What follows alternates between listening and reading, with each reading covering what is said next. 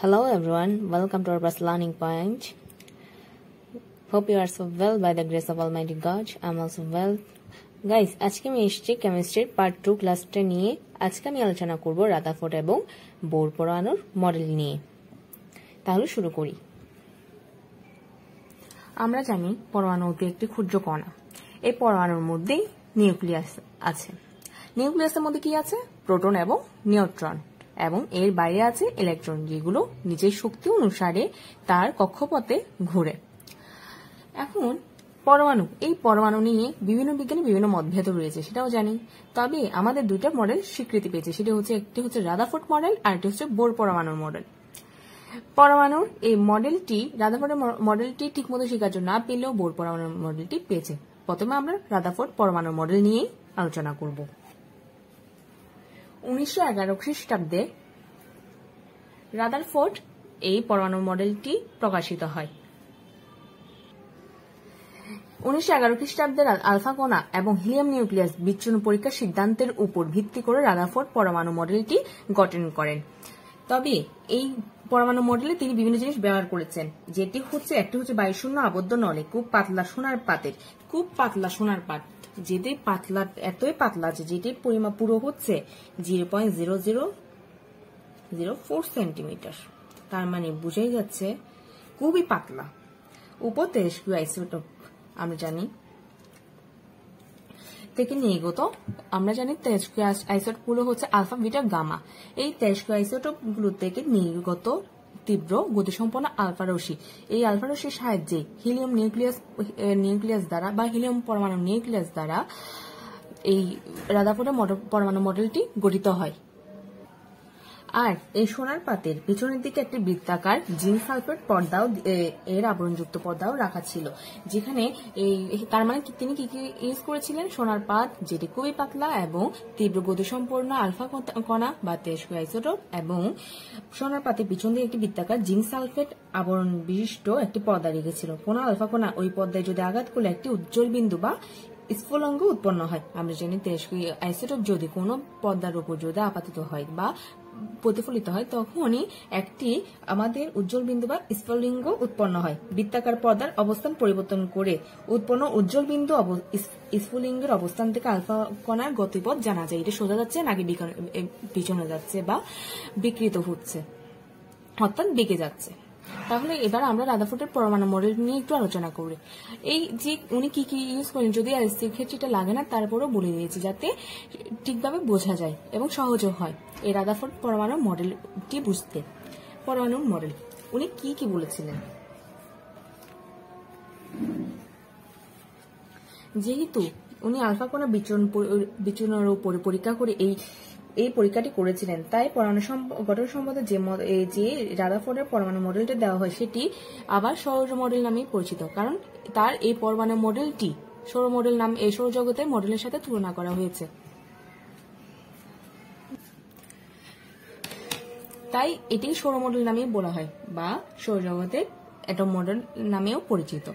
কারণ এই যে রাদারফোর্ড আলফা কণা বিচ্ছুরণ পরীক্ষার উপর দিয়ে পরীক্ষাটা করেছিলেন, এবং এই আলফা কণা পর্যবেক্ষণ সিদ্ধান্ত সবকিছু আমরা এইচএসসি বা উচ্চ শ্রেণীতে গেলেই জানতে পারবো, সেটি আপাতত আমাদের লাগবে না, তাই আমি বলছিও না। তাই আমাদের পাঠ্যবই যতটুকু অন্তর্ভুক্ত আমরা ততটুকুই পড়বো। আমরা এবার যেহেতু পাঠ্য বইয়ের মধ্যে শুধুমাত্র মডেলটা বা সৌর মডেলটি দেওয়া আছে, তাই এই মডেলটার প্রত্যেকটা ধাপ নিয়েই আলোচনা করব এই ক্লাসে। প্রথমে তিনি বলেছিলেন যে প্রতিটি পরমাণু কেন্দ্রস্থলে একটি ধনাত্মক আধান বিশিষ্ট একটি নিউক্লিয়াস থাকে। আমরা জানি পরমাণুর মধ্যে নিউক্লিয়াস থাকে, তবে তিনি বলেছিলেন যে পরমাণুর মধ্যে ধনাত্মক আধান বিশিষ্ট নিউক্লিয়াস আছে, অর্থাৎ নিউক্লিয়াস হচ্ছে ধনাত্মক আধান বিশিষ্ট। এই যে পরমাণুর মধ্যে একটি ধনাত্মক আধান বিশিষ্ট নিউক্লিয়াস রয়েছে। নিউক্লিয়াসের আকার সমগ্র পরমাণুর তুলনায় খুবই ক্ষুদ্র, যেখানে পরমাণুর ব্যাস যদি 10⁻8 সেন্টিমিটার হয় এবং নিউক্লিয়াসের ব্যাস হবে 10⁻13 সেন্টিমিটার। তার মানে আমাদের বোঝা যাচ্ছে যে নিউক্লিয়াসের আকার, এই নিউক্লিয়াসের যে আকারটি রয়েছে, এই আকারটি সমগ্র পরমাণুর তুলনায় খুবই ক্ষুদ্র, কারণ এটির ব্যাস হচ্ছে, অর্থাৎ নিউক্লিয়াসের ব্যাস হচ্ছে 10⁻13 সেন্টিমিটার, এবং পরমাণুর ব্যাস হচ্ছে 10⁻8 সেন্টিমিটার।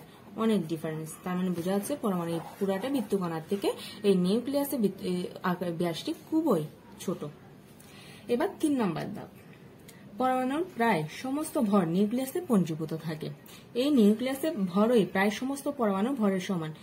এই যে কি বললো, পরমাণুর এই পরমাণুর একটি ভর আছে, অর্থাৎ পরমাণু অতি ক্ষুদ্র কণা হলেও পরমাণুর একটি ভর থাকে এবং এই ভরটি নিউক্লিয়াসে পঞ্জীভূত থাকে, অর্থাৎ এই পরমাণু মানে যতই বড় হোক না সমস্ত ভর এই নিউক্লিয়াসের মধ্যে পুঞ্জীভূত হয়ে থাকবে। এই নিউক্লিয়াসের ভরে প্রায় সমস্ত পরমাণুর ভরের সমান হয়। এই নিউক্লিয়াসের যে ভরটা আছে তাই সেটি পরমাণুর সমস্ত ভরের সমান হয়, অর্থাৎ যদিও নিউক্লিয়াসের ব্যাস পরমাণু ব্যাসের থেকে ছোট, কিন্তু এই পরমাণুর ভর এবং নিউক্লিয়াসের ভর কিন্তু সমান। রাদারফোর্ড কিন্তু এটি বলেছেন, কারণ পরমাণু সমগ্র ভর কিসে পুঞ্জীভূত থাকে? নিউক্লিয়াসের মধ্যে পুঞ্জীভূত থাকে। এবার পরমাণুর ভিতরের অংশকে কেন্দ্রীয় অংশ এবং বাইরের অংশকে নিউক্লিয়াস বহির্ভূত অংশ বলা হয়। পরমাণুর অভ্যন্তরস্থ বেশিরভাগ স্থানই ফাঁকা। এই যে পরমাণুর ভিতরের মধ্যে এই নিউক্লিয়াসে কোথায় অবস্থিত? কেন্দ্রে অবস্থিত, তাই এটিকে কেন্দ্রীয় অংশ বলা হয়। এবং নিউক্লিয়াসের বাইরে যে অংশটি আছে পরমাণুর, সেটি হচ্ছে নিউক্লিয়াস বহির্ভূত অংশ। পরমাণুর অভ্যন্তরস্থ এই জায়গাগুলো বেশিরভাগই ফাঁকা বলেছিলেন তিনি। নিউক্লিয়াসের বাইরে অথবা পরমাণুর ভিতরে নিউক্লিয়াস ছাড়া অত্যন্ত মানে কিছু কিছু জায়গা কিন্তু ফাঁকা বা অত্যধিক জায়গায় ফাঁকা। ইলেকট্রনগুলো নিউক্লিয়াসকে কেন্দ্র করে সর্বদা ঘুরতে থাকে সৌরজগতের ন্যায়, অর্থাৎ সূর্যকে কেন্দ্র করে যেভাবে গ্রহগুলো ঘুরে ঠিক তেমনি ইলেকট্রনগুলো নিউক্লিয়াসকে কেন্দ্র করে সর্বদা ঘূর্ণায়মান হয়। কি বলেছে? আমরা আগেই বলেছি নিউক্লিয়াসের এই মডেলকে সৌর মডেল বলা হয়, অর্থাৎ এই রাদারফোর্ডের মডেলকে রাদারফোর্ডের মডেলকে সৌর মডেল বলা হয়। কেন? কারণ রাদারফোর্ডের মডেলটিকে সৌর মডেলের সাথে তিনি তুলনা করেছে, অর্থাৎ সৌরজগতের সাথে তুলনা করেছিলেন। ইলেকট্রনগুলো নিউক্লিয়াসকে কেন্দ্র করে ঘোরে। আমরা এর আগের টপিকে বা আগের ক্লাসে জেনেছি যে এই যে নিউক্লিয়াসের মধ্যে প্রোটন নিউট্রন থাকলেও ইলেকট্রন কিন্তু থাকবে না, ইলেকট্রন থাকবে তার বাইরের কক্ষপথে, অর্থাৎ নিউক্লিয়াসকে কেন্দ্র করে সমস্ত শক্তি যা যা আছে এই শক্তি স্তরের মধ্যে ইলেকট্রনগুলো ঘুরবে, অর্থাৎ নিউক্লিয়াসের বাইরে ইলেকট্রনগুলো অবস্থিত। কারণ তিনি বললেন যে পরমাণুর মধ্যে নিউক্লিয়াসের বাইরে ইলেকট্রনগুলো যেভাবে ঘুরে সৌরজগতে তো গ্রহগুলো সমূহ ওইভাবেই ঘুরে, তাই তিনি অর্থাৎ সূর্যকে কেন্দ্র করে এভাবে করে, তাই তিনি পরমাণুর এই ইলেকট্রন ঘূর্ণন পদ্ধতিকে তিনি সৌরজগতের ওই গ্রহ সমূহের ঘূর্ণনের সাথে তুলনা করেছেন।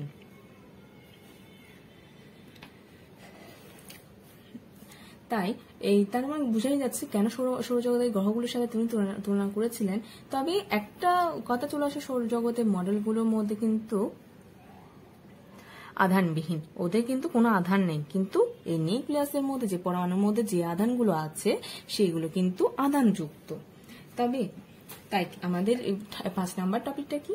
ইলেকট্রনগুলো নিউক্লিয়াসকে কেন্দ্র করে যেভাবে ঘুরতে থাকে, মানে সবসময় তো ঘুরে, কারণ আমাদের যে পরমাণু হোক না কেন নিউক্লিয়াসের বাইরে যে ইলেকট্রনগুলো থাকবে সেগুলো শক্তি স্তরে নিজ কক্ষপথে নিজ শক্তি অনুসারে ঘুরতে থাকবে। তাই সৌরজগতেও নেই, অর্থাৎ সূর্যকে কেন্দ্র করে প্রত্যেক গ্রহসমূহ নিজ কক্ষপথে ঘুরে। তাই তিনি সৌরজগতের মডেলের সাথে এই গ্রহগুলোর সাথে তিনি তার মডেলটি তুলনা করেছিলেন। এই গুণনের ফলে সৃষ্ট দুটি বল সৃষ্টি হয়, একটি হচ্ছে কেন্দ্রবিমুখী বল এবং একটি হচ্ছে কেন্দ্রমুখী বল। একটি কেন্দ্রমুখী বল অর্থাৎ একটি নিউক্লিয়াসের দিকে বল, আর একটা হচ্ছে নিউক্লিয়াসের বাইরে বল। মানে এই যে কেন নিউক্লিয়াসের বাইরে যে ইলেকট্রনগুলো ঘুরছে তার জন্য দুটি বল সৃষ্টি হয়, একটি হচ্ছে কেন্দ্রমুখী বল এবং একটি হচ্ছে কেন্দ্রবিমুখী বল। এবং কিন্তু এই কেন্দ্রমুখী বল এবং কেন্দ্রবিমুখী বল সৃষ্টি হলে এরা কিন্তু পরস্পর সমান থাকে বলে ইলেকট্রনগুলো নিউক্লিয়াসে পতিত হয় না। আমরা জানি ইলেকট্রনগুলো ত্যাগ বা গ্রহণ হয়, কিন্তু এগুলো কিন্তু নিউক্লিয়াসে ঢুকবে না। নিউক্লিয়াসে ঢুকলে কিন্তু এই পরমাণুর কোনো অস্তিত্বই থাকতো না, আমরা কোনো মৌলকেই চিনতাম না, তাই না? তাই ইলেকট্রনের মধ্যে বা পরমাণুর বা আমরা পর্যায় সারণীর মধ্যে যে ইলেকট্রনের পরমাণুর সমূহের মধ্যে ইলেকট্রন ত্যাগ গ্রহণ হয়, তাই আমাদের পর্যায় সারণী সৃষ্টি বা আমাদের পরমাণু আছে। তাই তিনি যেহেতু কেন্দ্রমুখী আর কেন্দ্রবিমুখী বল পরস্পর সমান, তাই ইলেকট্রনগুলো নিউক্লিয়াসে পতিত হয় না। এবার আরেকটি ধাপ, সাধারণ অবস্থায় পরমাণু সমূহ চার্জ শূন্য, কারণ পরমাণুতে ইলেকট্রন ও প্রোটন সংখ্যা সমান থাকে, তাদের চার্জ সমান কিন্তু বিপরীতধর্মী। এটা কেন বলেছে? সাধারণ অবস্থায় আমরা জানি সাধারণ অবস্থায় পরমাণুর প্রোটন এবং ইলেকট্রন সংখ্যা সমান থাকে, কারণ আমাদের একটা পারমাণবিক সংখ্যা যেটি সেটা হচ্ছে প্রোটন সংখ্যা এবং সেটি ইলেকট্রন সংখ্যা। এই যে সোডিয়ামের পারমাণবিক সংখ্যা হচ্ছে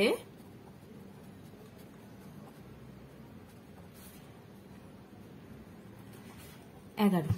এটির ইলেকট্রন বিন্যাস 2, 8, 1। সর্ববহিস্থ স্তরে একটি ইলেকট্রন রয়েছে। এখানের মধ্যে একটি ইলেকট্রন বা প্রোটন যাই বলি, তার মধ্যে সাধারণ অবস্থায় তার প্রোটন 11টি, ইলেকট্রন 11টি। যদি আমাদের সোডিয়াম যেহেতু নিষ্ক্রিয় গ্যাস নিয়নের মতো স্থিতিশীলতা লাভ করতে চাই, তাই সে একটি ইলেকট্রন ত্যাগ করবে। একটি ইলেকট্রন ত্যাগ করলে কি হয়ে যাবে? সেটির মধ্যে প্রোটন বেশি হয়ে যাবে, ইলেকট্রন কম হয়ে যাবে, তাই সেটি হবে ধনাত্মক আধান বিশিষ্ট।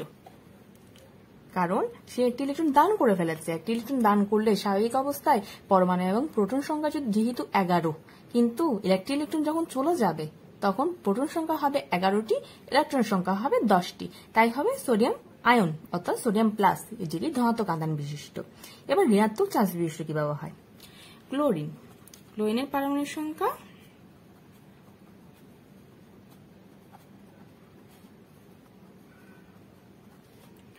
2, 8, 7, 17। এখানে ক্লোরিনের মধ্যে একটি ইলেকট্রন কিন্তু কম। কিভাবে বুঝলাম একটি ইলেকট্রন কম? ক্লোরিনের পর কি আসে? আর্গন 18, নিষ্ক্রিয় গ্যাস। ক্লোরিন তার মানে তার নিষ্ক্রিয় গ্যাস অর্থাৎ নিষ্ক্রিয় গ্যাস আর্গনের মধ্যে স্থিতিশীলতা লাভ করতে চাইবে, তার মানে সে যদি 18 হতে চায় তখন তার একটি ইলেকট্রন গ্রহণ করতে হবে। একটি ইলেকট্রন যখন তার মধ্যে একটি ইলেকট্রন আসবে তখন সেটি কি হবে? Chlorine minus. কেন? কারণ আমাদের স্বাভাবিক অবস্থায় ক্লোরিনের 17 পারমাণবিক সংখ্যা, যেটির প্রোটন সংখ্যা 17 এবং ইলেকট্রন সংখ্যা 17, অর্থাৎ প্রোটন সংখ্যার তুলনায় যেহেতু ইলেকট্রন সংখ্যা বেশি যাচ্ছে, অর্থাৎ এটি একটি ইলেকট্রন যেহেতু গ্রহণ করছে, তার মানে ইলেকট্রন সংখ্যা 18 হয়ে যাবে এবং প্রোটন সংখ্যা 17 হয়ে গেছে। যেহেতু প্রোটন থেকে ধনাত্মক থেকে যেহেতু ঋণাত্মক বেশি, সেটা হচ্ছে ঋণাত্মক আধান বিশিষ্ট। এভাবেই এটি রাদারফোর্ড বলেছেন। যেহেতু সাধারণ পরমাণু, কিন্তু এই যে সোডিয়াম যখন 11 থাকে এটির কি চার্জ কিন্তু 0 থাকে। ক্লোরিন যখন 17 থাকবে এটি কিন্তু চার্জ সংখ্যা 0 থাকবে। সেটি যখন ত্যাগ করবে তখন একটি ইলেকট্রন যখন চলে যাবে তখন সেটা সোডিয়াম প্লাস, এবং এটি যখন একটি ইলেকট্রন গ্রহণ করবে সেটা হবে ক্লোরিন মাইনাস। কেন? এই যে স্বাভাবিক অবস্থায় 11 হবে এবং যখন একটি ইলেকট্রন দান করবে তখন সোডিয়াম প্লাস হবে এবং ক্লোরিন মাইনাস হবে। এটি একটি ইলেকট্রন গ্রহণ করেছে, অর্থাৎ ইলেকট্রন সংখ্যা বেশি হয়ে গেছে প্রোটন সংখ্যার তুলনায়। প্রোটন সংখ্যা যদি 17 হয় এবং ইলেকট্রন সংখ্যা 18টি। এই জন্য বলেছেন পরমাণুতে ইলেকট্রন ও প্রোটন সংখ্যা সমান থাকে এবং তাদের চার্জ সমান কিন্তু বিপরীতমুখী।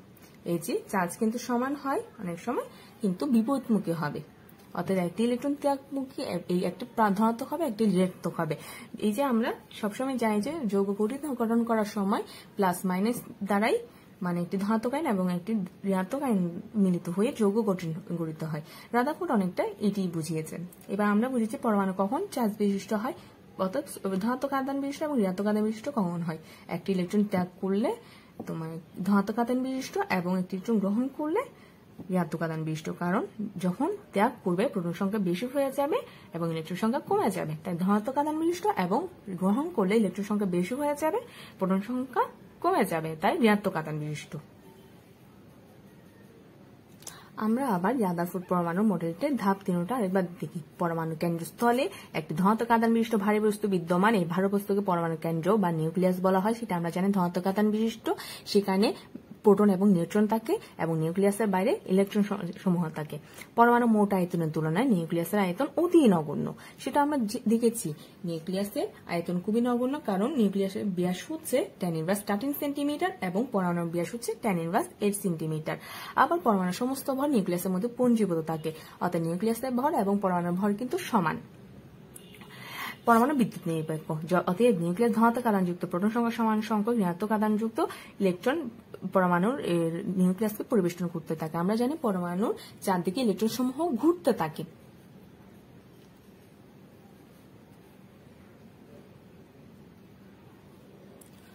পরমাণুর চারদিকে ইলেকট্রন সমূহ এভাবে ঘুরতে থাকে এবং এই ঋণাত্মক আধান বিশিষ্ট ইলেকট্রন সমূহ পরমাণু নিউক্লিয়াসকে পরিবেষ্টন করে রাখে। আবার চার্জ ধনাত্মক এবং ঋণাত্মক আধানযুক্ত কেন হবে সেটা আমরা কিছুক্ষণ আগে আলোচনা করেছি।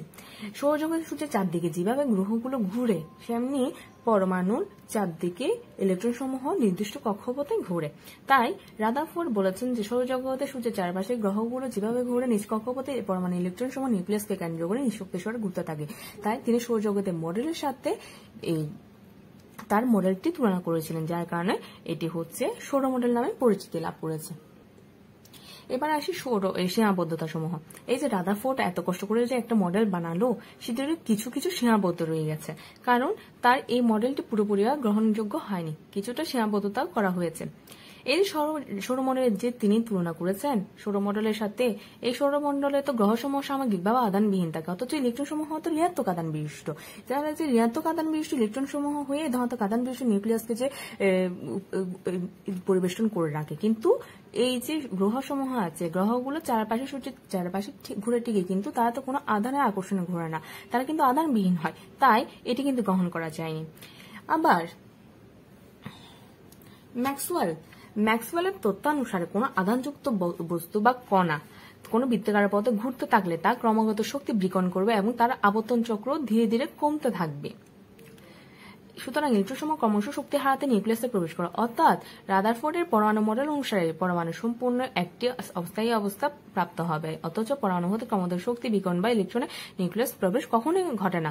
ইলেকট্রন যদি নিউক্লিয়াসে প্রবেশ করে কখনোই তো পরমাণুর কোনো অবস্থানই থাকবে না, সেটা তো আমরা বলেছি। কারণ যদি ইলেকট্রন সমূহ যদি পতিত হয়ে যায় নিউক্লিয়াসের মধ্যে, পরমাণুর কোনো কি অস্তিত্ব থাকে? তা কেমন হয়?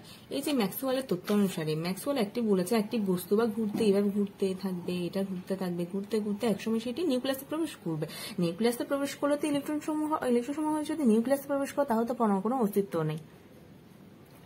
কারণ আমরা জানি এভাবে যদি অর্থাৎ এভাবে কোনো শক্তি এটি যতই ঘুরবে, এই বস্তুগুলো যতটাই ঘুরবে তত শক্তি বিকিরিত হতে থাকে, শক্তি চলে যাবে, শক্তি চলে যেতে যেতে একসময় যে শক্তিহীন হয়ে পড়বে, শক্তিহীন হয়ে সেটি নিউক্লিয়াসে প্রবেশ করবে, তাহলে একমাত্র পরমাণু অস্তিত্ব আর থাকবে না। কিন্তু এই যে বস্তুগুলো ঘুরতে ঘুরতে ক্রমাগত শক্তি কখনোই বিকিরণ করবে না, কখনোই ইলেকট্রনটি নিউক্লিয়াসে প্রবেশ করবে না, অর্থাৎ পরমাণু অস্তিত্ব যেরকম আছে সেভাবেই থাকবে, শুধুমাত্র আমাদের ইলেকট্রনের গ্রহণ বা ত্যাগ হবে, অর্থাৎ পরমাণু ধনাত্মক এবং ঋণাত্মক চার্জযুক্ত লাভ করবে। কারণ স্বাভাবিক অবস্থায় আমরা জানি পরমাণু চার্জ শূন্য থাকে। পরমাণুর বর্ণালী গঠনে কোনো সুষ্ঠু ব্যাখ্যা এই মডেল কিন্তু দিতে পারেনি। এই যে পরমাণুর মধ্যে যে ত্যাগ গ্রহণ ঘটে, পরমাণুর মধ্যে বিভিন্ন বর্ণালী রেখা গঠিত হয়, যেটা হয়তো আমরা বোর মডেলে পড়তে পারি। এই বর্ণালী গঠনের কোনো সুষ্ঠু ব্যাখ্যাও দিতে পারেনি। আবর্তনশীল ইলেকট্রনের কক্ষপথের আকার ও আকৃতি সম্পর্কেও রাদারফোর্ডের মডেলে কোনো দেওয়া হয়নি। এই যে আবর্তনশীল ইলেকট্রনগুলো কিভাবে কক্ষপথের আকার ও আকৃতিতে ঘুরে, বা একটি কক্ষপথের এই যে এটির আকার কেমন, এটির আকার কেমন, এরকম কোনো ব্যাখ্যায় রাদারফোর্ড কিন্তু দিতে পারেনি। একাধিক ইলেকট্রন বিশিষ্ট নিউক্লিয়াস থেকে কিভাবে পরিবহন করে কোনো ব্যাখ্যা কিন্তু এই মডেলে নেই।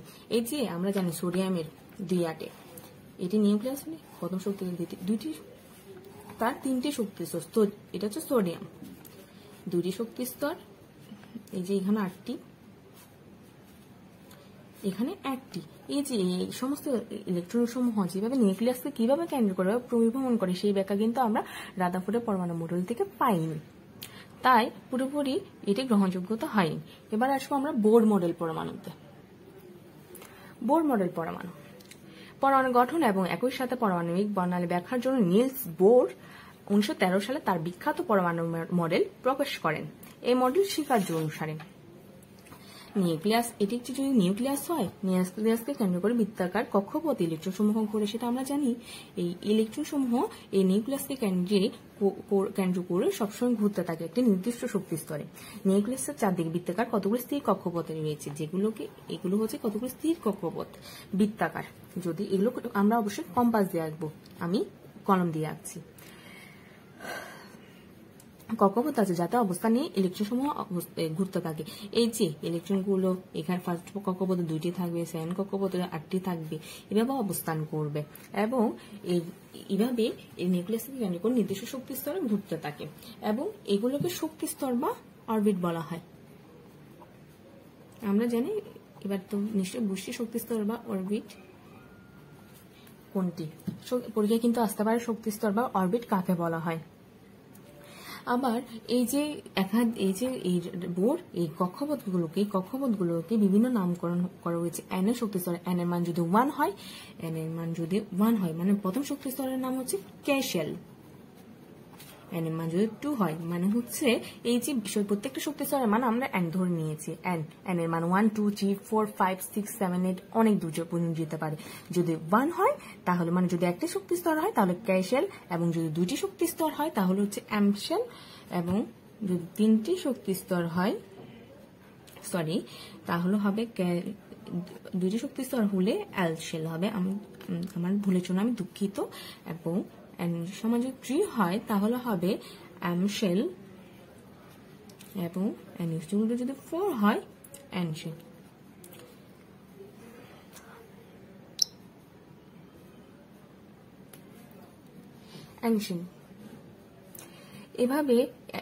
এভাবে প্রকাশ করা হয়। n এর মান 4 5 3 বা পূর্ণসংখ্যা বৃদ্ধি পেতে এবং শক্তি স্তরের মান যথাক্রমে m n ও p দ্বারা প্রকাশ করা হয়। একটি নির্দিষ্ট শক্তি স্তরে অবস্থানকারী ইলেকট্রন সমূহ শক্তি, এই যে একটি নির্দিষ্ট শক্তি স্তর, এখানে এই ইলেকট্রন দুটো অবস্থান করছে, এই কিন্তু কোনো শক্তি শোষণ বা বিকিরণ করে না। যখন কোনো ইলেকট্রন একটি নিম্নতর কক্ষপথ থেকে শক্তি স্তর, যেমন এই যে এটা যদি n = 1 হয়, এটা হচ্ছে n = 2 মানে দ্বিতীয় শক্তি স্তর। কোনো ইলেকট্রন যদি নিম্নতর কক্ষপথ, এটি হচ্ছে যেটি n = 1, এটা হচ্ছে নিম্নতর কক্ষপথ, এটি তুলনায় এটি উচ্চতর কক্ষপথ, কারণ এটি শক্তি বেশি। উচ্চতর কক্ষপথে স্থানান্তরিত হয় তখন নির্দিষ্ট কোনো শক্তি শোষণ করে। এই যে একটি ইলেকট্রন যদি এখানে যায় তখন একটি ইলেকট্রন শোষণ করবে। আবার যখন n2 থেকে, মানে যদি এই শেল থেকে এল শেল থেকে যদি ক্যাশেলের নামে, তখন শক্তি বিকরণ করে, অর্থাৎ শক্তি কিছু চলে যাবে। আমরা কি বুঝলাম? যদি নিম্নতর শক্তি স্তর থেকে উচ্চতর শক্তি স্তরে আমরা গমন করি তখনই কিছু শক্তি আসবে, এবং যদি নিম্নতর শক্তি স্তরের থেকে যদি উচ্চতর শক্তি স্তর থেকে যদি নিম্নতর শক্তি স্তর আসে তাহলে শক্তি কিছু চলে যাবে, অর্থাৎ শক্তি বিকরিত হবে। বোর পরমাণুর মডেল কিন্তু এখানে শেষ হয়েছে। এই যে শোষিত শক্তি, এই শোষিত শক্তি অর্থাৎ হচ্ছে পরমাণু, এটি হচ্ছে বিকিরিত শক্তি।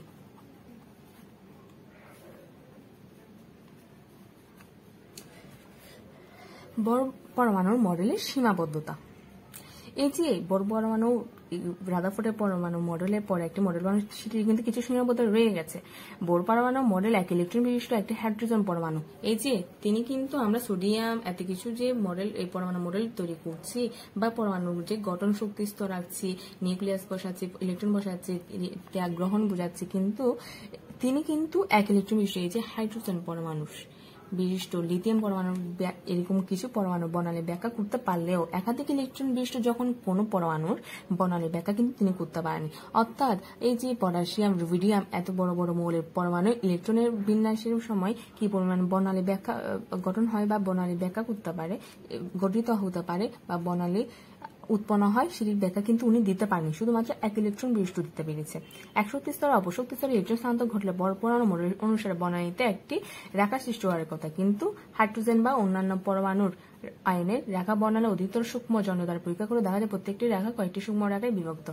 উনি কি বলেছিলেন? এক শক্তি স্তরে যখন অপশক্তি স্তরে যায়, আমরা কিছু জানি যে শক্তি বিকৃত শক্তি এবং শোষিত হয়। এই যে এটা থেকে যতক্ষণ এখানে যাবে তখন বর্ণালীতে একটি করে রেখা সৃষ্টি হবে এখানে, কিন্তু আমরা যখন সেটা অতি পরিমাণে যন্ত্র দ্বারা যদি পরীক্ষা করি তখন দেখা যায় যে সেটি এই রেখাটিও কয়েকটি রেখায় বিভক্ত।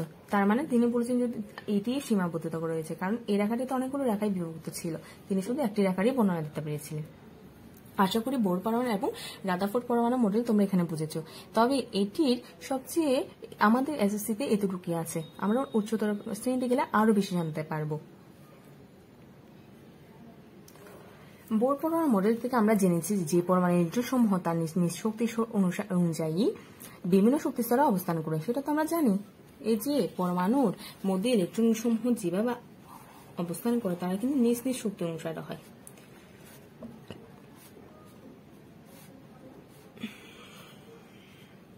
আমাদের সবসময় বুঝতে হবে প্রথম শক্তি স্তর 2টি, কারণ প্রথম শক্তি স্তরে শুধুমাত্র 2টি ইলেকট্রন ধারণ ক্ষমতা রয়েছে, দ্বিতীয় শক্তি স্তরে 8টি এবং তৃতীয় শক্তি স্তরে 18টি।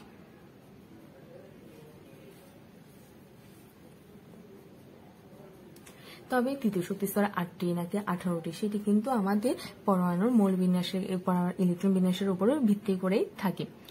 এটি সম্পর্কে আমরা পুরোপুরি পরে জানতে পারবো এবং সেটা হচ্ছে 2n² সূত্রানুসারেই হয়। এবার আসি, আমরা জানি নির্দেশ অনুযায়ী বিভিন্ন শক্তি স্তরে অবস্থান করে। আচ্ছা, নিউক্লিয়াসের সবচেয়ে কাছের শক্তি স্তর অর্থাৎ নিউক্লিয়াসের সবচেয়ে কাছের শক্তি স্তর কোনটি? n = 1 ক্যাশিয়াল। ক্যাশিয়ালের মধ্যে দ্বিতীয় শক্তি স্তরে n = 2 আলশেল। তৃতীয় শক্তি স্তরে n = 3 এমশেল নামে আখ্যায়িত হয়েছে। এই যে প্রতিটি প্রধান শক্তির সর্বোচ্চ ইলেকট্রন ধারণ ক্ষমতা 2n², কিন্তু যেখানে n = 1 2 3 4 ইত্যাদি। এই যে n² এর 2n² সূত্র অনুসারে হয়ে থাকে। এই যে ক্যাশিয়ালের আমরা এবার একটু ডেফিনিশনটা দেখব।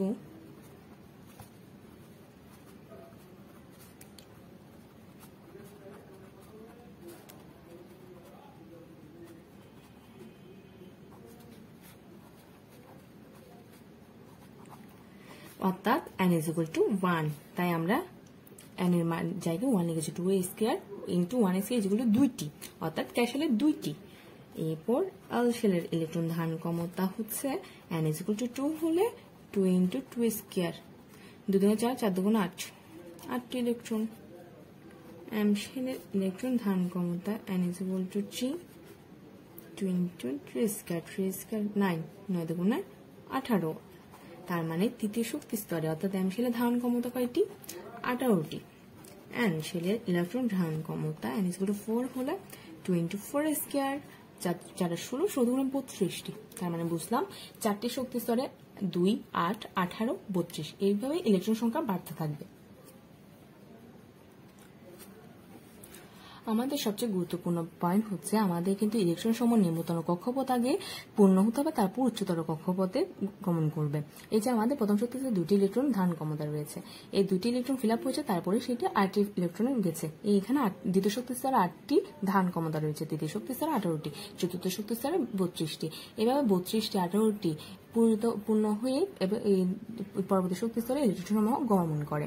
1 থেকে 18 পারমাণবিক সংখ্যা বিশিষ্ট মৌলসমূহ অর্থাৎ হাইড্রোজেন থেকে আর্গন পর্যন্ত এই নিয়ম মেনে চললেও এই মৌলসমূহের বিভিন্ন শক্তিস্তর ধারণ ক্ষমতা অনুসারে সাজানো যায়। এই যে এই বললাম হাইড্রোজেন থেকে আর্গন পর্যন্ত কিন্তু এই নিয়মটা মেনে চলে। প্রথম নিম্নতর শক্তিস্তর পূরণ করে উচ্চতর শক্তিস্তরে গমন করে, পরবর্তীগুলো কিন্তু কিছু কিছু মেনে নাও চলে। আচ্ছা, পারমাণবিক সংখ্যা যদি 1, হাইড্রোজেনে ক্যাশিয়ালে 1টি ইলেকট্রন অর্থাৎ তার একটি শক্তিস্তর, সেটা হচ্ছে ক্যাশিয়াল হাইড্রোজেন। এরপর আসি হিলিয়াম কি? এটা যদি নিউক্লিয়াস, হিলিয়ামে 2টি, অর্থাৎ এই যে হিলিয়ামে 2টি শক্তিস্তর, কিন্তু আগে প্রথম শক্তিস্তর যেহেতু ধারণ ক্ষমতা 2টি আছে তাই এটা 2টি ফিল আপ হয়েছে। এবার আসি লিথিয়াম কিন্তু 3, একটা প্রথম শক্তি 2টা। লিথিয়ামের ইলেকট্রন কিন্তু আমরা 3টি জানি, তার মানে 2 1। পরবর্তী শক্তি স্তরে আছে 1টি ইলেকট্রন। এরপরে ফসফরাসের 15, প্রথম দ্বিতীয় আর এটি ইলেকট্রন 2 8 5, 2টি ইলেকট্রন পূর্ণ হয়েছে। দ্বিতীয় 1 2 3 4 8টি পূরণ হয়েছে, আর 5টি হচ্ছে পরবর্তী শক্তি স্তরে।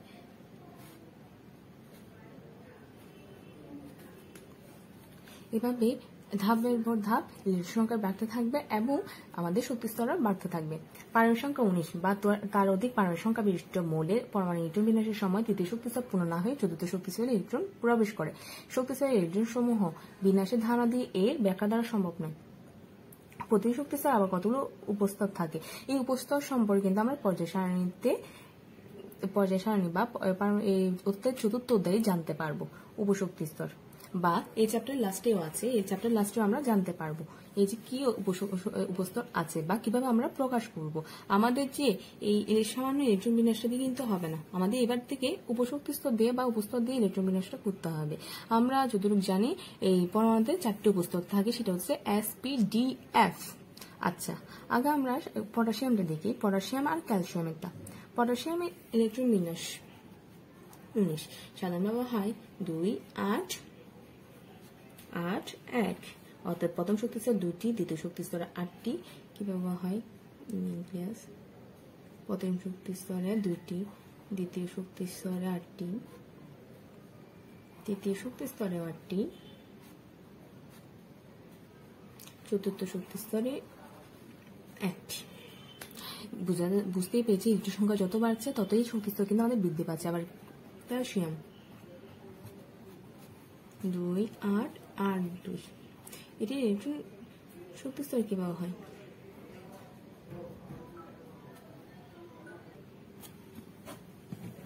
প্রথম শক্তি স্তরে 2টি থাকবে, দ্বিতীয় শক্তি স্তরে 8টি থাকবে,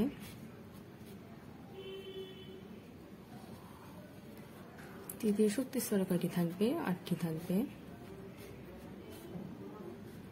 চতুর্থ শক্তি স্তরে 2টি। এভাবে ইলেকট্রন সংখ্যা বাড়তে থাকে। সূত্র অনুযায়ী পটাশিয়াম M শেলের 9টি এবং ক্যালসিয়ামের 10টি ইলেকট্রন থাকার কথা ছিল, কেন থাকলো না? আমরা বলতে পারি যে প্রতিটি প্রধান শক্তি স্তর আবার এক বা একাধিক উপশক্তি স্তর নিয়েও গঠিত। বলেছি SPDF নামে 4টি উপশক্তি স্তর থাকে। এই উপস্তরগুলোকেই SPDF ইত্যাদি নামে আখ্যায়িত করা হয়। উপস্তরের সর্বোচ্চ 2টি ইলেকট্রন ধারণ ক্ষমতা। উপশক্তি স্তরে S উপস্তরে 2টি, P উপস্তরে 4টি। এই যে 4টি উপস্তর SPDF। এ উপস্তরে 2টি ইলেকট্রন ধারণ ক্ষমতা, P উপস্তরে 6টি ইলেকট্রন ধারণ ক্ষমতা, D উপস্তরে 10টি ইলেকট্রন ধারণ ক্ষমতা এবং F উপস্তরে 14টি ইলেকট্রন ধারণ ক্ষমতা রয়েছে। এই যে 19 থেকে বাকি মৌল যেগুলো আছে সেগুলো কিন্তু এই উপস্তর স্তরে ভাগ করা যায়। এই যে বললো না পটাশিয়ামে এই M শেলে 9টি ইলেকট্রন থাকলে এবং ক্যালসিয়ামে 10টি ইলেকট্রন থাকে, কিন্তু থাকলো না কেন? কারণ আমাদের এইসব মৌল বিভিন্ন উপস্তরে ভাগতে থাকে। এই SPDF এই বিভিন্ন শক্তি উপস্তরে কিন্তু এই ভাগ করা থাকে। ইলেকট্রন সমূহ সাধারণ ধর্ম হচ্ছে এরা প্রথমে নিম্ন শক্তি স্তর উপস্তর পূর্ণ করে ক্রমান্বয়ে উচ্চ শক্তি সম্পন্ন উপস্তর গমন করে। এই যে 18 পর্যন্ত মৌলপূর্ণ আগে শক্তি স্তর পূরণ করবে, তারপর উচ্চ শক্তি স্তর পূরণ করবে। কিন্তু 19 থেকে আর এর পরবর্তী মৌলসমূহ আগে এই নিম্ন উপস্তরগুলো পূরণ করবে এবং পরবর্তীতে উচ্চ উপস্তরে যাবে। ক্যাশেলে প্রথম শেলের উপস্তর সংখ্যা যদি 1টি থাকে তাহলে 1s বলা হয়। এই যে ক্যাশেলে মানে প্রথম শেলে উপস্তর সংখ্যা কয়টি?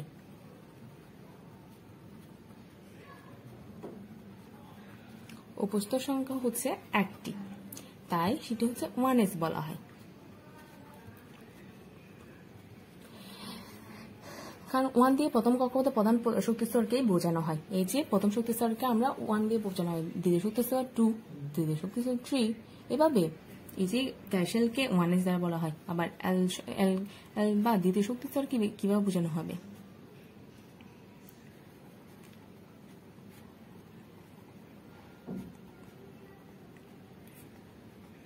সংখ্যা 2টি, কিভাবে হবে? 2s 2p। কেন? কারণ উপস্তর 2টি। দ্বিতীয় শেলের যেহেতু নাম্বার 2 n = 2, তাই তার উপস্তর হবে 2টি, 2s এবং 2p। তৃতীয় শক্তি স্তর M বা তৃতীয় শেল, এই উপস্তর সংখ্যা হবে 3টি, 3s 3p 3d, অর্থাৎ F যাবে না। আবার N শেল হবে বা চতুর্থ শক্তি শেল, যেটি হচ্ছে 4s 4p 4d 4f। এভাবে আশা করি তোমাদের এই উপস্তরগুলো বুঝতে পেরেছি। এই যে উপস্তরগুলো গঠন কিরকম, গঠন এবং এদের ইলেকট্রন বিন্যাস সবকিছু আমরা কিন্তু উচ্চ শ্রেণী তারা ভালোভাবে জানতে পারবো। পরমাণু ইলেকট্রন বিন্যাসের সময় ইলেকট্রন সমূহ বিভিন্ন অরবিটালে উপশক্তি স্তরে তাদের শক্তি নিম্নক্রম থেকে উচ্চতম ক্রম অনুসারে প্রবেশ করে। স্থিতিশীলতা অর্জনের জন্য প্রথমে নিম্নতর অরবিটাল ইলেকট্রন গমন করবে, অর্থাৎ এই যে নিম্নতম অরবিটাল আগে ইলেকট্রন গমন করবে, তারপর উচ্চতর শক্তি স্তরে যাবে। সেটা কিন্তু আমরা কিছু আগেও পড়েছি। আগে এই যে অরবিটাল গমন করে এবং অরবিটাল পূরণ করে এরপর ক্রমান্বয়ে উচ্চতর শক্তি অরবিটালে ইলেকট্রন দ্বারা পূর্ণ হয়। অরবিটালগুলো শক্তির ক্রম নিম্নরূপ, অর্থাৎ উপস্তরগুলোর শক্তিক্রম কিভাবে হয়? এই যে 1s থেকে 2s একটু বড়, 1s 2s একটু বড়, 2s থেকে 2p একটু বড়, 3s 2p থেকে 3s একটু বড়, 3p একটু বড়, আবার 4s 3d হতে পারতো 3p থেকে 3d বড়, কিন্তু আমাদের কি নিয়ম, নিম্ন শক্তি স্তর আগে পূর্ণ করবে তারপর উচ্চ শক্তি স্তর যাবে। আমরা জানি 4s 3d থেকে ছোট, তাই 4s আগে পূর্ণ করেছে তারপর 3d তে যাবে। 4p আবার আসে 5s,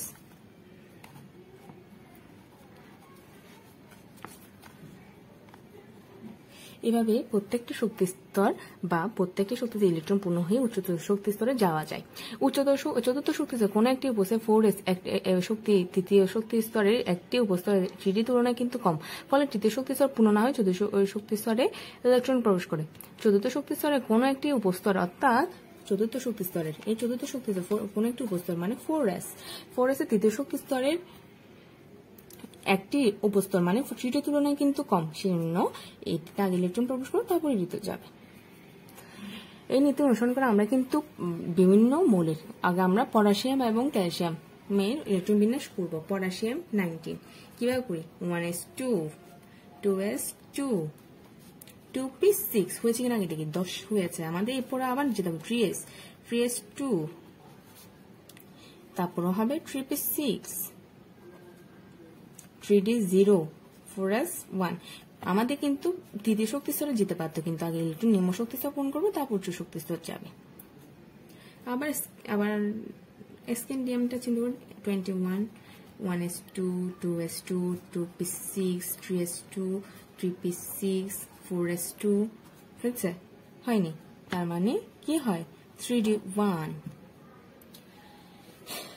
যেহেতু 4s অরবিটালের শক্তি 3d অরবিটালের চেয়ে শক্তির চেয়ে কম, তাই পটাশিয়াম সর্বশেষ ইলেকট্রনটি 3d 0 মানে 3d তে প্রবেশ না করে আগে 4s এ প্রবেশ করেছে, অর্থাৎ 4s অরবিটালের স্থানে কারণ এটি নিম্ন, আগে এটিতে প্রবেশ করবে। স্ক্যান্ডিয়ামের বেলায় 4s অরবিটাল পূর্ণ হয়ে 3d তে গিয়েছে, তাই বলতে পারে আমাদের আগে নিম্নতর শক্তি স্তর পূর্ণ হবে তারপর উচ্চতর শক্তি স্তরে যাবে। আমরা একটি ডায়াগ্রাম দেখতে পারি। ডায়াগ্রামটা হয় এভাবে, আমরা এবার এটা লিখবো, এটা কিন্তু খুবই ইম্পর্টেন্ট। 2s লিখতে পারি, আমরা আগে s অরবিটাল গুলো লিখবো, 5s 6s 7s, 2p 3p 4p 5p 6p 7p,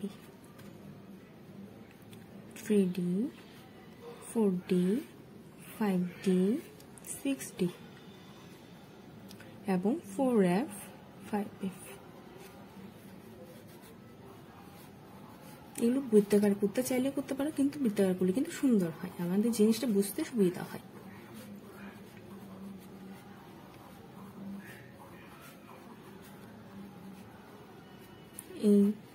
এটা আগে যাবে, তারপর যাবে 2s, তারপর 3s,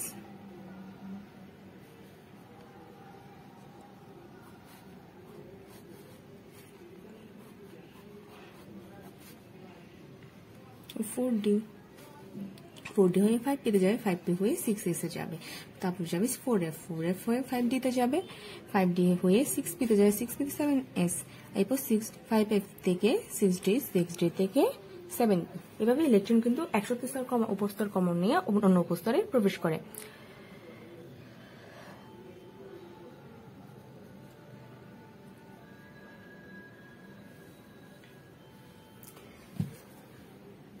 তবে আমাদের কিছু একটা এসে এই যে উপস্তর শক্তি স্তর ইলেকট্রন বিন্যাস লিখব, তখন একই প্রধান শক্তি স্তরের সকল উপস্তরকে কিন্তু আমরা পাশাপাশি লিখবো। এই যে স্ক্যান্ডিয়াম 21 কি হয় 1s2 2s2 3s2 3p6 3d1 4s2। কিছুক্ষণ আগে তাই 4s এখানে লিখেছিলাম, কিন্তু আমাদের যেহেতু একই শক্তি স্তর 3 একই শক্তি স্তর, এই যে একই শক্তি স্তরটা উপস্তরকে আমাদেরকে পাশাপাশি লিখতে হবে, যদি এটি নিম্ন শক্তি স্তর হোক না কেন। এই যে এরপর আমাদের কিন্তু ইলেকট্রন বিন্যাসে কিছু ব্যতিক্রম রয়েছে। আমরা জানি সমশক্তি সম্পূর্ণ অরবিটাল সমূহ অর্ধপূর্ণ বা সম্পূর্ণভাবে পূর্ণ হলে যে ইলেকট্রন বিন্যাস অধিকতর সুস্থিতি অর্জন করে। আমরা জানি এই যে ইলেকট্রন সমূহ যদি আমাদের পুরোপুরি পূর্ণ হয়, যেমন s2 3d10 বা 3d5 4f7 f14 P3 P6 এরকম পূর্ণ বা অর্ধপূর্ণ হলে আমাদের ইলেকট্রন বিন্যাস কিন্তু খুবই সুস্থিত হয়। এই যে 3D1 এটা কিন্তু সুস্থিত নয়, কারণ এটি কিন্তু অর্ধপূর্ণ নয়, পূর্ণ নয়, এটি কিন্তু অপূর্ণ। তাই এই নিয়মে কিন্তু কয়েকটি ব্যতিক্রম রয়েছে। এই আমরা বুঝতে জানি কপার কিন্তু ইলেকট্রন বিন্যাস কিন্তু সাধারণ নিয়মে কিন্তু ব্যতিক্রম। এই যে আমরা লিখতে পারি, এই যে আমাদের 3D1 বা 3D2 3D3 এরকম অনেক ইলেকট্রন বিন্যাস থাকতে পারে, তখন আমরা কি লিখতে পারি? যদি 3D3 বা 4s2 হয়, তখন আমরা লিখতে পারি বা 3D4 বা 4s2 হয়, আমাদের একটি ইলেকট্রন এখানে চলে আসতে পারে 3D5 4s1 এরকম আমরা লিখতে পারি, বা D10s1 বা P3s1 এরকম আমরা লিখতে পারি। এইগুলো হচ্ছে পূর্ণ শক্তিস্তর বা পূর্ণ স্থিতিশীল শক্তিস্তর। আমাদের প্রত্যেকটি ইলেকট্রনের চাই স্থিতিশীলতা লাভ করতে, তাই তাদের জন্য স্থিতিশীলতা লাভ করতে হয় তাদেরকে অর্ধপূর্ণ বা পূর্ণ হতে হবে। তাই অনেক ইলেকট্রন কিন্তু এই নিয়মের ক্ষেত্রে ব্যতিক্রম হয়। ক্রোমিয়ামের নিয়ম অনুসারে ক্রোমিয়ামের আমরা একটু ইলেকট্রন বিন্যাসটা দেখে নিব। ক্রোমিয়ামের ইলেকট্রন বিন্যাস কত? আমরা জানি ক্রোমিয়ামের ইলেকট্রন বিন্যাস কিন্তু 24 হয়।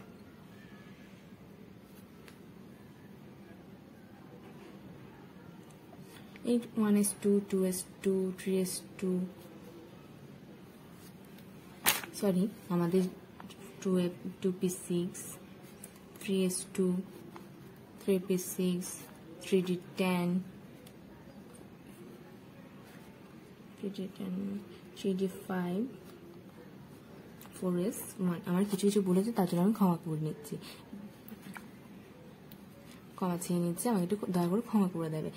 1s2 2s2 2p6 3s2 3p6 3d5 4s1 এটা হওয়ার কথা 3d4 এবং 4s2, কিন্তু এটি সাধারণ নিয়মের ব্যতিক্রম। এটি পূর্ণ স্থিতিশীলতা লাভের জন্য একটি ইলেকট্রন এখানে চলে এসেছে 3d5 4s1, তার মানে এটি পরিপূর্ণ স্থিতিশীলতা লাভ পেয়েছে। আশা করি তোমরা ইলেকট্রন বিন্যাস উপস্তর সম্পর্কে তোমরা বুঝতে পেরেছ। এবার আসি আইসোটোপ। আমরা জানি হাইড্রোজেনের 3 ধরনের পরমাণুর গঠন, প্রতীক এবং নিউট্রন সংখ্যা, পর্যাপ্ততার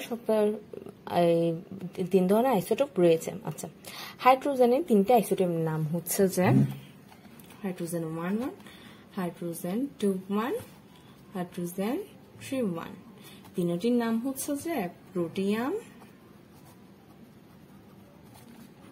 ডিউটেরিয়াম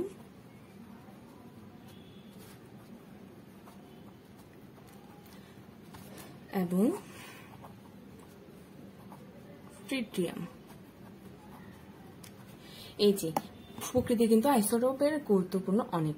এই প্রকৃতিতে হাইড্রোজেন প্রোটিয়ামের আছে হচ্ছে 99.98%, এটি কিন্তু অনেক বেশি পরিমাণে আছে। আবার ডিউটেরিয়াম আছে 0.015%, এবং এই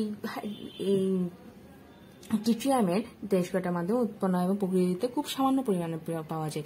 এটি কিন্তু তেমন একটা পাওয়া না যায় না বললেই হবে। এই যে এই নিউট্রন সংখ্যা, এই প্রোটিন নিউট্রন সংখ্যা, ভর সংখ্যা থেকে আমরা জানি প্রোটন সংখ্যা পেয়ে গেলে 0 আবার এখানে হচ্ছে 2 থেকে 1 গেলে 1, তার মানে নিউট্রন সংখ্যা 1। এখানে হচ্ছে 2, আমরা জানি হাইড্রোজেন 3 নিউট্রন সংখ্যা একটু 0 1 2। আচ্ছা, যদি হাইড্রোজেনের 7টি আইসোটোপ থাকে, হাইড্রোজেন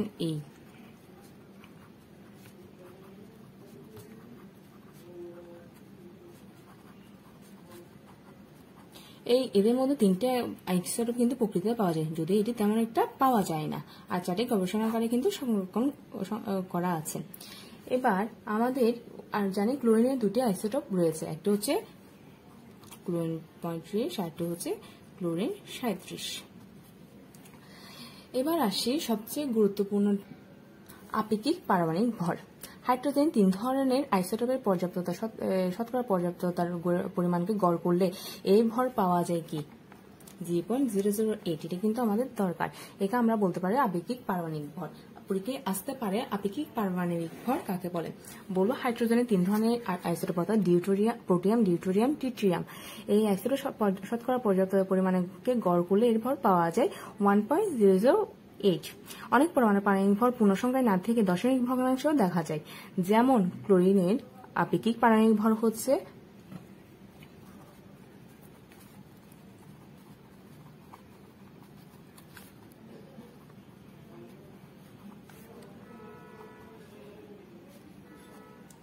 ভর কি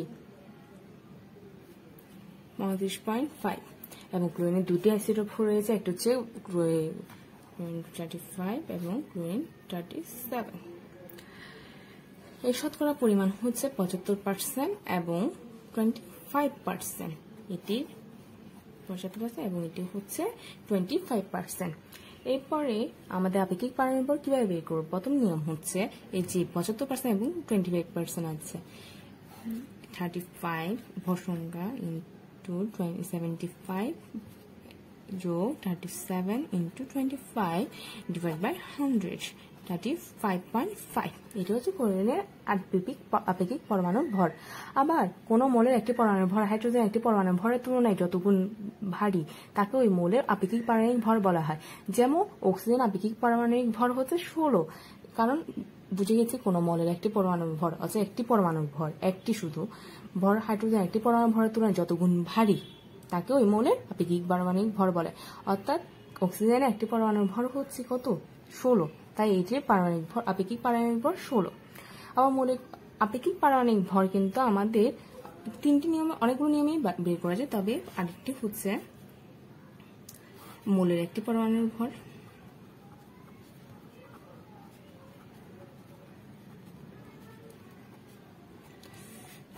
এবং হাইড্রোজেনের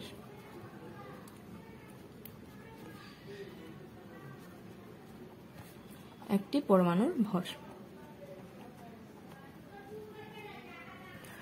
আবার বর্তমানে কার্বন 12 আইসোটোপের ভরের অংশকে পারমাণবিক ভরের প্রমাণ হিসেবে আমরা গ্রহণ করেছি।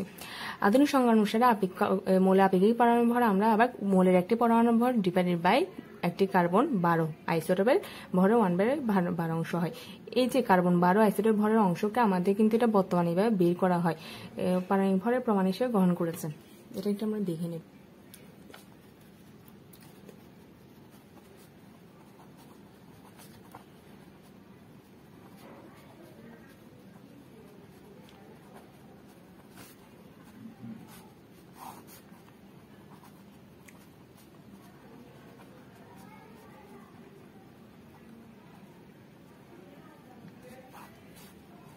একটি কার্বন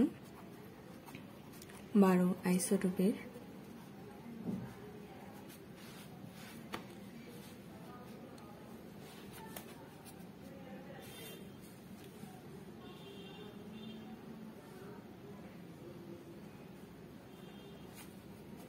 (1/12) অংশ।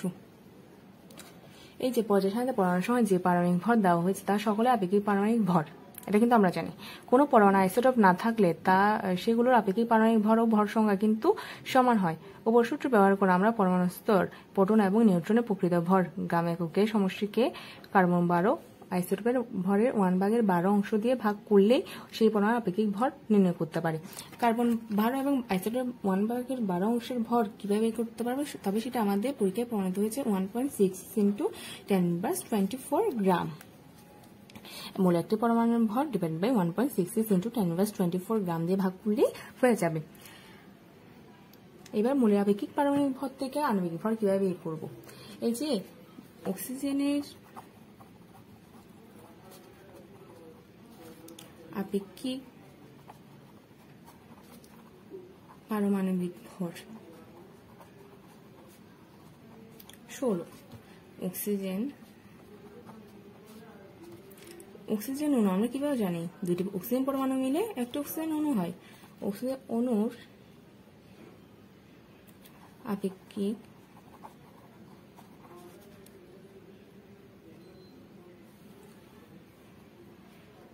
আণবিক ভর হবে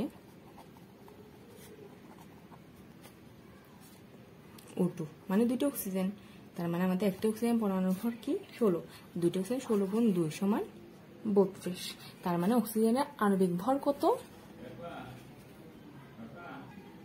এবার আমরা বুঝলাম অক্সিজেনের একটি পারমাণবিক ভর যদি হয় 16 এবং আণবিক ভর হবে 32, কারণ আমরা জানি দুটো অক্সিজেন পরমাণু মিলে হয় একটি অক্সিজেনের আণবিক ভর।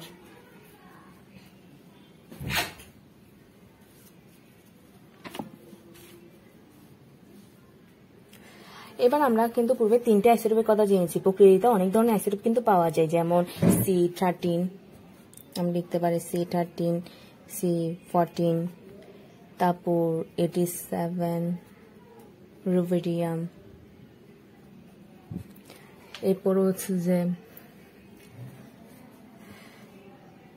থোরিয়াম, তারপর হচ্ছে ইউরিয়াম, অনেক ধরনের পাওয়া যায় যেগুলো তোমরা বইয়ে পাবে। 234 থেকে আবার ইউরিয়াম 238 পর্যন্ত থাকে। এছাড়াও কৃত্রিম উপায়ে আইসোটোপ তৈরি করা যায়। প্রাকৃতিক এবং কৃত্রিম উপায়ে তৈরি আইসোটোপের সংখ্যা কিন্তু 1300 ছাড়িয়েছে এর মধ্যে। এদের মধ্যে কিছু সুস্থির বেশি এবং কিছু অস্থির। অস্থির আইসোটোপগুলো হচ্ছে ভিন্ন ধরনের রশ্মি, যেমন আলফা, বিটা, গামা। এই তিনটি আইসোটোপ রশ্মির সাথে কিন্তু আমরা পরিচিত। এরা কিন্তু বিভিন্ন তেজস্ক্রিয় রশ্মি বিকিরিত করে মোলে আইসোটোপে পরিণত হয়। মোলের পরমাণু এই ধর্মকে তেজস্ক্রিয়তা বলা হয়। কোন তেজস্ক্রিয় আইসোটোপে বিভিন্ন ধরনের তেজস্ক্রিয় রশ্মি বিকিরিত করে তখন সেগুলোকে তেজস্ক্রিয় আইসোটোপ বলা হয়। এই ধরনের আইসোটোপগুলো তেজস্ক্রিয় আইসোটোপ প্রকৃতির পক্ষে এই সকল পরমাণু নিউক্লিয়াসের পরিবর্তন ঘটে। নিউক্লিয়াস পরিবর্তন ঘটে বলে এই প্রক্রিয়াকে নিউক্লিয়ার বিক্রিয়াও বলা হয়। এই যে ইউরেনিয়াম দ্বারা আমাদের কিন্তু নিউক্লিয়ার বিক্রিয়া হয়, ফিউশন বা ফিশন, এগুলো কারণ তেজস্ক্রিয় আইসোটোপের কারণেই হয়ে থাকে। কারণ এই নির্গত রশ্মি সমূহ অধিক গতিসম্পন্ন। গামা রশ্মি জীবন্ত কোষের ক্ষতি সাধন করে। তেজস্ক্রিয় রশ্মি সমূহ কিন্তু আমাদের দেহে কিন্তু প্রচুর ক্ষতি সাধন করে। নিউক্লিয়ার বিক্রিয়ার মাধ্যমে এইসব তেজস্ক্রিয় আইসোটোপ তৈরি করা হয়, যেমন ইউরেনিয়াম 92,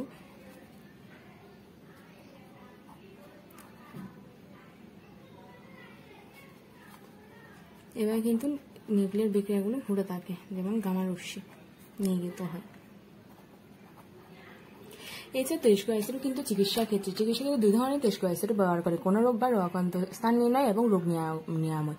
দেহের হার বেড়ে যাওয়া এবং কোথায় কেমন ব্যথা হচ্ছে তা নির্ণয়ের জন্য TC 99 মিটার বা 99 TC আইসোটোপ ব্যবহার করা হয়। ইনজেকশনদের বেশ কিছু সময় ধরে পর্দা দেখা যায় যে কোথায় কি ধরনের সমস্যা আছে, এবং কারণ এই টিসি থেকে বিভিন্ন ধরনের গামা রশ্মি নির্গত হয়। ভর সংখ্যা M দ্বারা আইসোটোপ মেটাস্টেবল অবস্থা প্রকাশ করা হয়। তারপর হচ্ছে এছাড়া 153 SM এবং 89 SR দ্বারা হাড়ের ব্যথার চিকিৎসা নিরাময় করা হয়। টিএমআর উপস্থিতি নির্ণয় এবং তার নিরাময়ে তেজস্ক্রিয় আইসোটোপের ব্যবহার করা হয়। নিরাময়ের জন্য কোবাল্ট-60 নির্গত গামা রশ্মি নিক্ষেপ করে ক্যান্সারের কোষালয় ধ্বংস করা হয়। তারপর আয়রন থাইরয়েড গ্রন্থির কোষকলা বৃদ্ধি প্রতিহত করে। আয়রন 131 রক্তে লিউকেমিয়া রোগের চিকিৎসায় P-ফসফেট P-32 ব্যবহৃত হয়, এবং 238 PU হার্টের পেসমেকার বসাতে ব্যবহৃত করা হয়। এছাড়া বিভিন্ন ধরনের ক্যান্সার নিরাময়ে আমরা সিসিনিয়াম ব্যবহার করা হয়। তারপর হচ্ছে 103 PD ব্যবহার করা হয়। কৃষিক্ষেত্রে খাদ্য সংরক্ষণে কৃষিক্ষেত্রে কিন্তু P-ফসফেট দ্রবণ উদ্ভিদের মূলধারায় সূচিত করে তেজস্ক্রিয় আইসোটোপের মাধ্যমে উদ্ভিদের ফলন বৃদ্ধি করা যায় এবং নতুন নতুন বীজ উৎপাদন করা যায়। গাইগার কাউন্টার ব্যবহার করে পুরো উদ্ভিদের এই চলাচল চিহ্নিত করা যায়, এবং এই ফসফরাস ব্যবহার করে উদ্ভিদের বৃদ্ধি বা বেড়ে ওঠা তা জানতে পারা যায়। খাদ্য সংরক্ষণে সকল প্রকার শাকসবজি, ফল সঠিক সংরক্ষণভাবে না বা রান্না প্রক্রিয়া সঠিক না হলে বিভিন্ন ধরনের ক্ষতিকর ব্যাকটেরিয়া জন্ম হয় বা আমাদের শরীরের জন্য ক্ষতিকর। ক্ষেত্রে বেশি মৃত্যু কারণ পর্যন্ত হতে পারে। সাধারণত কোবাল্ট-60 যে গামা রশ্মি নির্গত হয় তাই এসব ক্ষতিকর ব্যাকটেরিয়াকে মেরে ফেলে। কোবাল্ট-60 এটা কিন্তু 90 থেকে আসতে পারে। পোল্ট্রি ফার্মেও এই রশ্মি ব্যবহার করা হয় যখন কোনো ব্যাকটেরিয়া জনিত রোগের উদ্ভব করে। একটি নির্দিষ্ট মাত্রায় তেজস্ক্রিয় রশ্মি প্রয়োগ করে খাদ্য সংরক্ষণ করা যায়। অতিরিক্ত তেজস্ক্রিয় রশ্মি ব্যবহার করা কিন্তু স্বাস্থ্যের জন্য ক্ষতিকর। আমরা জানি তেজস্ক্রিয় রশ্মিগুলো কিন্তু আমাদের শরীরের জন্য খুবই ক্ষতিকর। খাদ্যদ্রব্যে তেজস্ক্রিয় রশ্মি অবশ্যই পরিমিত মাত্রায় সংরক্ষিত স্থানে প্রয়োগ করতে হবে, বেশি কিন্তু প্রয়োগ করা যাবে না। এরপর বিদ্যুৎ উৎপাদনের ক্ষেত্রে এবং তেজস্ক্রিয় আইসোটোপের ক্ষেত্রেও তেজস্ক্রিয় আইসোটোপ ব্যবহার রয়েছে, এবং তেজস্ক্রিয় আইসোটোপের ব্যবহারের ক্ষতিকর প্রভাবও রয়েছে। এই যে তেজস্ক্রিয় পদার্থ থেকে বিভিন্ন ধরনের রশ্মি নির্গত হয়, পদার্থসমূহ কোনটির সময়কাল কম, কোনটির বেশি। তেজস্ক্রিয়তা ক্যান্সার হওয়ার বিশেষ একটি কারণ। সঠিক মাত্রায় ব্যবহার না হলে তা কল্যাণকর না হয়ে অকল্যাণকর হয়ে দাঁড়ায়। কারণ ক্যান্সার নিরাময়ে কেমোথেরাপি দেওয়া হয়। কেমোথেরাপি তেজস্ক্রিয় পদার্থ ব্যবহার করা হয়। কেমোথেরাপির ফলে মাথার হাড় চুল পড়ে যায়, বমি ভাব হয়। এই থেরাপি অনেক সময় আমাদের জন্য প্রয়োজনীয় ব্যাকটেরিয়াকে মেরে ফেলে। তেজস্ক্রিয় বিক্রিয়া হতে প্রাপ্ত নিউক্লিয় শক্তি যেমন বিদ্যুৎ উৎপাদনে ব্যবহৃত হয় তেমনি ধ্বংসাত্মক কাজে ব্যবহৃত হয়। হিরোশিমা এবং নাগাসাকিতে নিক্ষিপ্ত অ্যাটম বোমা সহ এসব ধরনের পারমাণবিক বোমার শক্তি উৎস নিউক্লিয় বিক্রিয়া। বুঝতেই পারছি তেজস্ক্রিয় আইসোটোপ আমাদের জন্য কতটুকু ক্ষতিকর বা কতটুকু লাভবান। এভাবে আমাদের পরিমিত পরিমাণে তেজস্ক্রিয় রশ্মি ব্যবহার করতে হবে। আশা করি আমার ক্লাস তোমার ভালো লেগেছে বা আশা করি তোমরা সবকিছু বুঝেছো। কিন্তু আমার যদি কোনো ভুল হয়ে থাকে অবশ্যই আমাকে কমেন্ট বক্সে জানাবে এবং আমার ভুল হলে আমাকে ক্ষমা করে দেবে। তো আমি আবার নতুন ভিডিও নিয়ে ফিরে আসবো। ততক্ষণে সুস্থ থাকবে, ভালো থাকবে। নমস্কার সবাইকে।